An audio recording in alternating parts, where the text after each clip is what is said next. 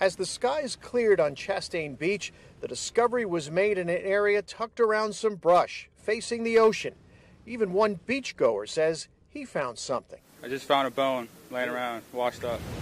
So initially they found clearly an old human skull and then some arm and leg bones. Martin County Sheriff's deputies, though, did not disturb the site, quickly identifying it as a Native American burial site with the remains of at least 6 people. Our detectives have been in contact with the medical examiner's office and has provided the medical examiner with photos, and they are able to tell us that the bones appear to be over 200 years old. That means they go back to a time long before the Florida any of us know. They are ancestors of the Seminole people. You know, they are our ancestors.